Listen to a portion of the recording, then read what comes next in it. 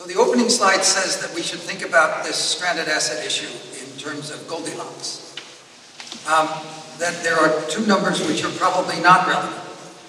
One is that there's an enormous amount of hydrocarbon in the ground. I think peak oil was a major distraction. It was an exercise in wishful thinking that somehow we would not have a serious climate problem because we would run out of hydrocarbons in the ground. It's not what the peak oil people said, but it was how it was internalized by the public. So most of what's in the ground will never become stranded because it will never become an asset in the first place. On the other hand, it's probably right when the oil companies and gas companies and coal companies say what we actually call assets today, reserves, which are ready to be produced economically. Most of that probably will be produced. What have I just done? Did you hear me before? Am I probably okay? All right. I didn't do anything. Somebody changed the setting. All right. So not much of what is in the today's reserves category will become stranded. So what could become stranded? It's something in the middle. It's something with time horizons of perhaps 20 to 60 years. This point was made this morning. I thought I discovered something, but of course that never happens. You always have other people finding the same things out. That the exploration investments are going to be the ones which are under the searchlight. Companies will be asked why they think they can produce something 50 years from now in a different environment where climate change has become clearly much more serious, which will feed back immediately. And this, I think, is why I call this the scrimmage line, which I realize is an American football word, is where each play starts. But a scrum is not unlike what happens about a second after the scrimmage line play begins in American football. So it's where the play starts, and the play will start around the investments in exploration. And then we will have, indeed, a very serious dialogue about what makes sense. And that will be, I think that will be the pacing item. Now, this is something we certainly should discuss. My goal today is to start or promote a discussion. I don't have final answers to any of this.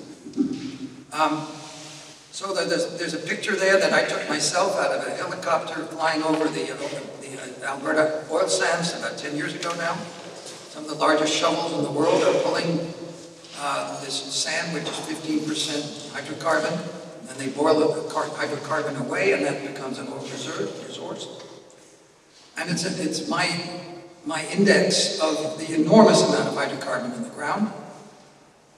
It's not a knowable number how much there really is, but that hasn't stopped a few bold people, particularly Mr. Robner, who works at EASA, who's over several times has come back to this subject. Estimates that approximately 2,000 times the rate at which we're using 2,000 years of today's fossil fuel use would account for the hydrocarbons we might, would in principle, develop. An enormous amount. That I think is I have the number, but many times the amount of carbon dioxide in the atmosphere right now. 20 times, I think. So, the summary sentence, which I like, is that fossil fuels are so abundant that even for a weak climate target, attractive fossil fuel will be left in the ground. You all know that. Now that's what this meeting is about. And then I drew these two arrows for myself to try to understand what a stranded asset is. It isn't a stranded asset until it's an asset. It isn't an asset until it's had some investment. And so it's this two-step process that we identify over and over again. And then when I tried to think of some examples of stranded assets from away from the oil and gas and coal world, I came up with examples that didn't quite fit some of the earlier talks this morning. Water infrastructure becomes stranded when an aquifer has become depleted. That's a physical event, it's not a technology event, it's not an economic event. Wildlife sanctuary is stranded when a species of endangered owl that it is protected goes extinct. Another science-driven strandedness. Schools can be stranded when birth rates fall.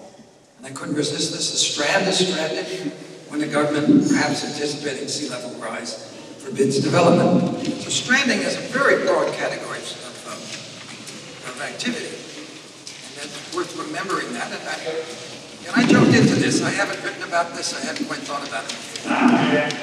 I hadn't written about this before. I just wandered into this and tried to come up with some ideas. But I did think it was worth, particularly as one of the few Americans here, calling attention to a key word in a related subject in the US. It comes over and over again, which is called the takings. And many of you would not know that word, I think, but it comes from the Fifth Amendment to the Bill of Rights, which says, nor shall private property be taken for public use without just compensation. The government intrudes upon the private sector, typically private land, for example, to build a road. And that is called the takings, and then it has to be compensated.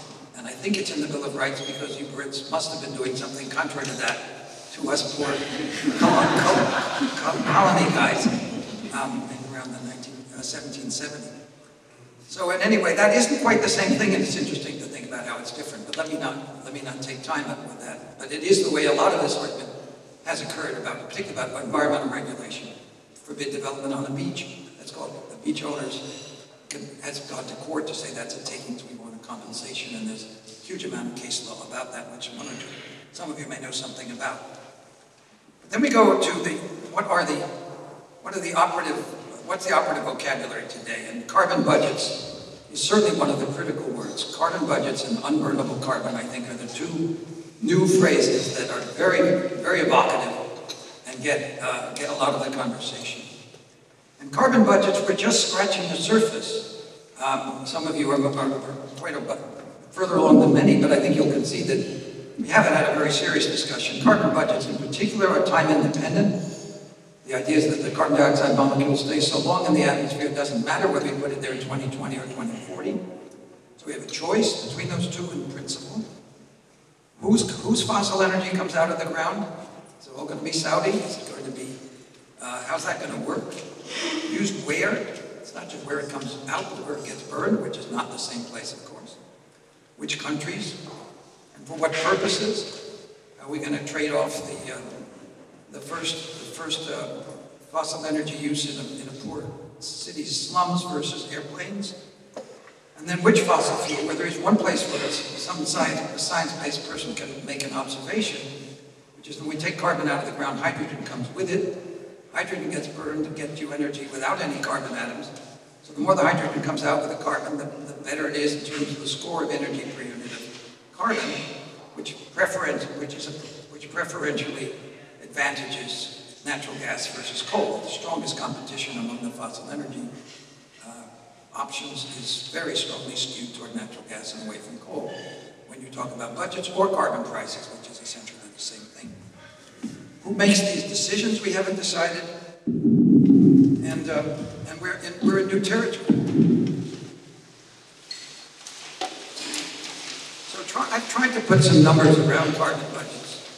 In particular, the IPCC in its most recent working group 3 report, actually working group 1 report, went all the way to 3 degrees and talked about the carbon budgets that go with 1, 2, and 3 degrees Celsius. And although in principle this isn't a linear curve, it's linear enough for those 3 degrees to make it a mnemonic and learn what they actually said, which, rounding off some, is that 1,600 billion tons of CO2 goes with each of the first 3 degrees of warming of the planet relative to pre-industrial times, average surface temperature.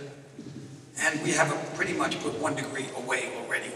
We burned 1 degree of hydrocarbons. So burning again as much gets us to 2 degrees. That is the target that Paris discusses. But let's include 3 degrees in the picture for the sake of argument. And that would be burning twice as much as we burned already. There is an attempt there to also to quantify the uncertainties in all of this. If you aim for 2 degrees, there's about 1 chance in 6 that you'll get 3. You'll be unlucky. Conversely, if you aim for 3 degrees, there's about 1 chance in 6 that you'll be lucky and get a 2-degree outcome. That's a lot of uncertainty. The uncertainty is in our inadequate understanding of how the Earth works. The positive feedbacks involved in clouds, forests, and ice, those are the 3 big ones. And we simply don't know very well, as these 1/6 indicate, what really is going to happen. The Earth will tell us over the next decades how it works.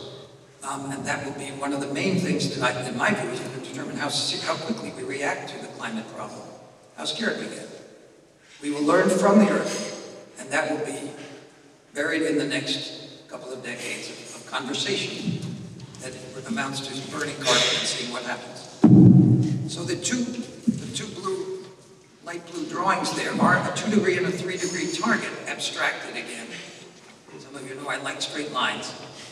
And I call it the Hubbard peak equivalent. We go up to the middle, we're right at the middle right now, and come down the back side, just as we've been going up the front side. That's a 2-degree world. It's consistent with statements like that we should have half the carbon emissions in 40 years that we have right now. That's what that picture does. 3 degrees just slots in. This is 1,600 million tons. 40 years times 40 billion tons per year is the rectangle that is the difference between 2 degrees and 3 degrees. It's 40 years extra. If you're in the exploration and production business, those 40 years are not very comforting because you're making decisions now that'll be for production in that time period, and you expected a bigger fossil fuel world than that. So in my view, and it was in the first slide, I want to say it again, is the production decisions. Exploration decisions would be where we have a lot of the conversation. We don't know really where any of that is dangerous. We don't know it well enough to be able to say that 3 degrees is much more dangerous than 2. So I find that when you talk to fossil energy people and you say, look, 3 degrees already is operative as material, as an objective, they pay attention because they've sort of written off 2 degrees. And I think in terms of having conversations, it's useful to bring that in. I have the next slide, which says $100 a ton of CO2 on top of it. It's the one that I find people particularly appreciate. There's almost nothing in that calculation. But people don't know it because they have to switch units to the common unit of which people operate in the fossil energy world. $100 a ton of CO2 is $40 a barrel of oil. But we really do know how to think about $40 a barrel of oil, up and down. It's $5 million a million BTU of natural gas. Well, that is not the only unit of gas, but many of you know it. The US-European difference is about that large. So $100 a ton of CO2 is the price which would get the US gas price to the European one, to the Japanese one, probably as well. And there's $200 a ton of high-quality coal, which makes a coal person almost faint. So it's a great deal higher than the European price. It's a great deal higher than what the diplomats want to talk about. But I think I really encourage us to ask the fossil energy world to tell us, make a real serious effort, put time into telling us what will various prices produce in the way of activity, investment. They don't know, nobody knows exactly, but we haven't got enough flesh on the bones of what $50, $100, $200 actually produces. My own sense is $100 is the right ballpark for having investments really move, as opposed to being a tax collection mechanism. But we can have a serious conversation about that. It is not disabling at the retail level if you have pass-through. And so one of the interesting questions around this subject is will the carbon tax be allowed to pass through without additional overheads? In which case the retail impact, which is under $1 a gallon of US gallon of gasoline, is not that large, or 4 cents a kilowatt hour at a retail price of 15 in New Jersey when you use gas from electricity from natural gas. The retail impacts are small, which is why the policies must affect upstream. The further upstream, the better, because that's where the options are really critical. The next 2 slides are the paper that Steve Davis and I wrote that was alluded to in the introduction, and which got me this invitation. We observed, and actually David Hawkins of the Natural Resources Defense Council put this question to me about 15 years ago. Why aren't we noticing the commitments we're making when we build something to future emissions? So that the left there you have simply, instead of talking about a power plant is built and 40 years of emissions occur and you think of it as a flat line, you say, no, all of those 40 years are engaged already when you build the thing, because you're not going to turn it off, or unlikely to turn it off. So have a parallel bookkeeping or accounting where you simply declare to the world that I have put 40 years of commitment for emissions in place when I started this power plant, or 20 with a car. It gets more complicated and more interesting for people, new work to do, to say, well, what about a highway? What about a port? How do you think about less direct consumption? It's all what we're talking about. It underlies a lot of the stranded assets, is how long can it pay off for? And we will have that conversation. So Davis, in an earlier paper with Caldera and Matthews, had drawn what really is the first picture there on the committed emissions, which is right now, what are we committed to? From the power sector alone, it's about 300 million tons of CO2, which is roughly a decade of today's total emissions. Then we said, well, what if you run the clock backwards? What were the total emissions 2 years ago, 6 years ago, 20 years ago? Committed emissions, and to our surprise, it never went down. In principle, it would go down, because if you don't build anything new, all of the plants you're running have 1 year less of commitment a year later. So the number can go down. In fact, if you look closely at the curve where the yellow is the US actually did have a period when our committed emissions went down. Because we weren't building much and our plants were getting a year older in the year. But as I've alluded to in one of the morning talks, for the last 12 years, that committed emission number has been growing 4% a year. And although people are eager to say that coal has seen its best day, what Steve and I found in this exploration was that coal is doing extremely well in Asia. China is over its peak, but other countries are moving right behind it. The coal industry knows this. Another way of seeing this is in the IEA data. They showed that the last decade was the first one in about 6, where the carbon intensity of the energy system grew. If you like coal, gained on gas instead of gas gaining on coal. We don't see that in Europe and the US, but we sure do see it when we look at global numbers. And so the low carbon industrialization of the developing world is the #1 issue in any of these games. And it plays in, of course, to the question of whether are we going to strand assets because we have policies strong enough to make them stranded. And it's not at all clear that if we aren't going to move Asia off of coal-based development, that we'll actually have a lot of momentum toward the policies that freeze investments in the developed world. My final slides bring in a different way of looking at it, and my own sense that not only are we not likely to make 2 degrees, but maybe we actually don't want to. The question is, what I really think we underestimate is that there are no good solutions. In fact, I think almost every solution is potentially dangerous. We need to talk much more about conditionality than we do. And every one of these options, the wedges that we talked about 11 years ago, McCall and I, these options all have a downside. There was not one mention of the word nuclear power in the entire morning, if I'm not mistaken. And yet low carbon is equated to fossil energy. It's quite clear that China has every intention of meeting a low carbon target with nuclear power, playing a large role. We can't keep hiding this from ourselves. And then the question is, what does it mean to have a lot of nuclear power globally coming in as part of the deal to meet a tough carbon target? And I think we'll have a conversation about this because a couple of people who have been promoting nuclear power as a solution to climate change are here. And what I'm concerned about is that the particular Achilles heel of nuclear power in my mind is linked to nuclear weapons. The Iran story playing out right now is Exhibit A. We really can decouple nuclear power from nuclear weapons, but boy, is that difficult. And if we don't, I don't think we want global nuclear power. So I wish we were linking the climate change objectives with objectives that focus on the international institution called the IAEA, the International Atomic Energy Agency, and a whole group of new policies that make nuclear power a possible alternative. Part of the conditionality that I could bring up, the other part of conditionality is about using biological systems to create a low-carbon option. Do that without thinking about the ecology, we will do all kinds of silly things. So indeed, every low-carbon option has a downside, including conservation.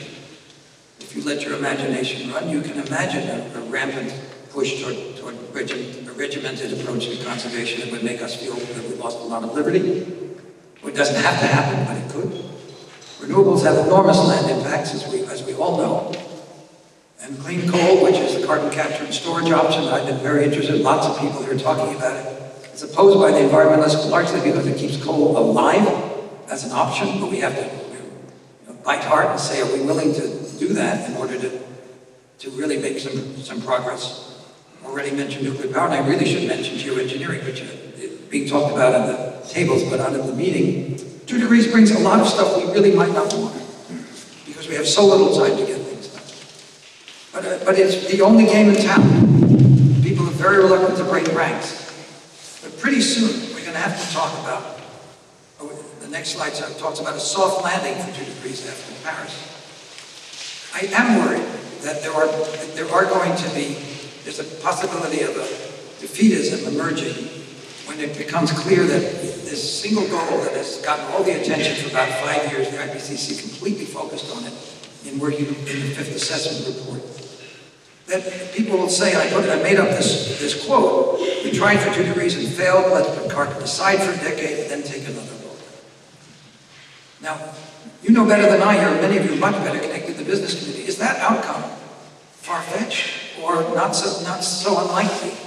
And if it isn't so unlikely, what are we going to do now to prepare the ground for a freshened conversation that keeps climate change in the focus of people? It's not going to take the form of 3 degrees versus 2. People don't do that. They don't back away from one goal into a weaker one. We'll find another way to carry on the conversation. But if we talk about it here in terms of 3 degrees versus 2, I really do think it's a difference between slamming on the brakes for 2 degrees and putting on the brakes for 3. And that some of the things we really do want to have happen along with dealing with climate change require a somewhat slower pace.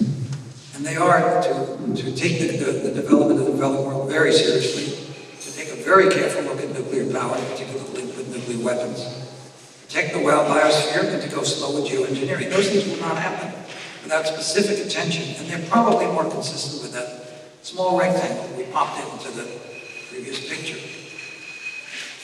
Finally, I've been trying to say, what's the umbrella set of questions that we need to confront, that this is all part of?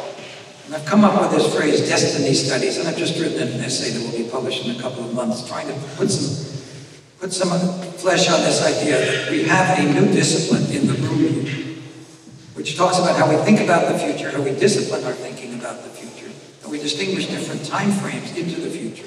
For example, 50 versus 500 years. Sea level rise is more of a multi-100-year play out. Storms and droughts probably have a decade's strategy, yet they'll look to the decades play out, yet we're talking about them the same way. And there's a whole set of issues like habitability of the planet, extinction and reversibility, depletion and excess, active intervention, which is geoengineering, obligation to different future generations. What are they and how do they differ depending on how far out those generations are? Shrinking, aging human populations, and stranded assets. They're in a large category of a whole field that is going to be invented. There'll be programs in destiny studies at Oxford for sure. Okay, thanks.